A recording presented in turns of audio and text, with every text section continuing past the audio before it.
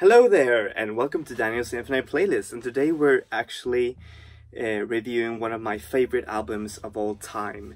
This is a classic album review section for those of you who don't know that. And today's classic album review is Team Rockit's seminal debut album 1988. And who are Team Rockit, you say? Well, Team Rockit are a rap trio from Sweden. They're consisted of Gregorian, Ikaros, and Mirli, and they're very...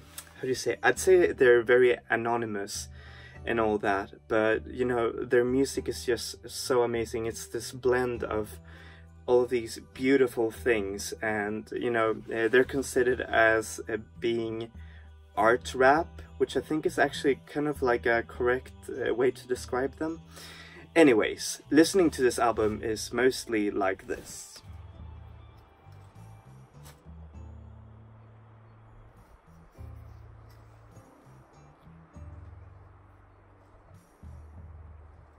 So I'm going to show you the album art. There is actually a physical version of 1988. There's a vinyl version, I think. You can buy it on Discogs, but I'm not sure if you can buy it on their actual website. So anyways, I'm just going to show you the album art. Maybe I'm going to buy the vinyl later. Here's the album art. As you see, it's kind of like a flag. It shows like this cool statement, and also it looks like the Polo Ralph Lauren logo. I don't know, but I still think it's cool as heck, you know. I think it's also very telling of the music inside. So, on to the actual review. Well, musically, this album is like this mishmash of amazing beats and synths that just make you want to dance, you know, and the synths are, you know, just like very trance-like and very, you know, they're very amazingly produced, and you can really hear that they have a knack for understanding how sounds work, and you know, it's just also amazingly produced. And they also use rely heavily on samples. For example, you can hear everything from a Chocobo's cute sound to, you know, a song from the anime movie Paprika being sampled on one of their best songs on this album, which is called Första Hjälpen. And you can hear just like they're amazing, and all of these samples, they never feel you know, like intrusive. They actually feel just you know, welcome on this album's array of sounds, which is just it's quite intoxicating. And it's also one of those albums that makes you want to listen to them, to it more and more and more, you know, just to understand, and you know, just to feel, you know, that adrenaline kick. What are the lyrics about? Well, the lyrics are actually very poetic. They're very telling of what this album is all about, which is, you know, like the inner and the outer battle one has in one's life.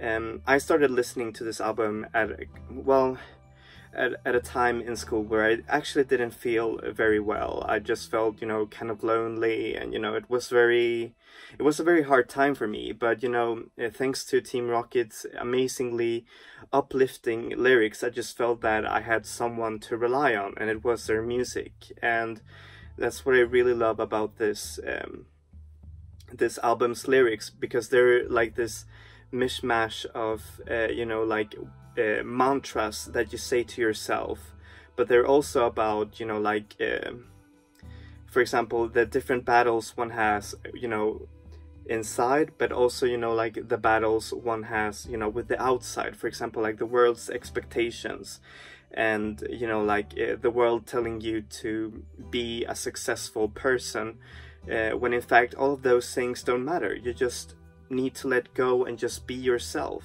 because that's where you'll shine through. And Team Rockit will actually tell you that you're amazing, and that if you listen to them and if you're with them, then well, you'll feel good. And that's what I feel and what I got from this album. And I just really love the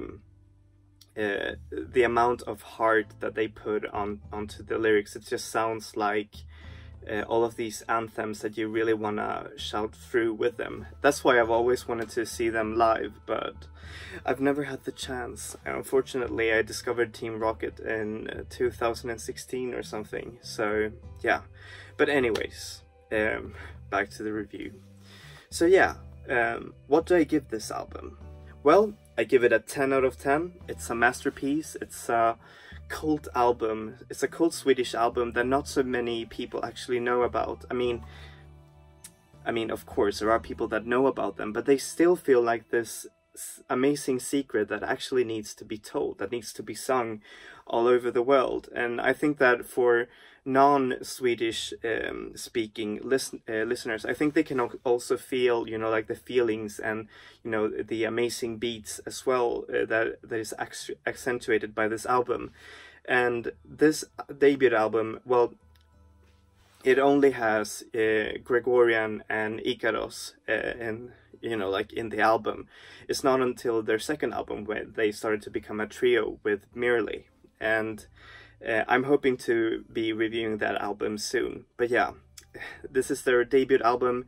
It's an amazing statement. It's everything you want an album to be. It's, you know, it's this band, you know, with this amazing sound, you know, just blasting through the sound wave.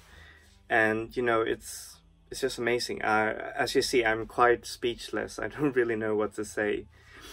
Anyways, that's the end of this review. And as always, I'm going to put artist links down below.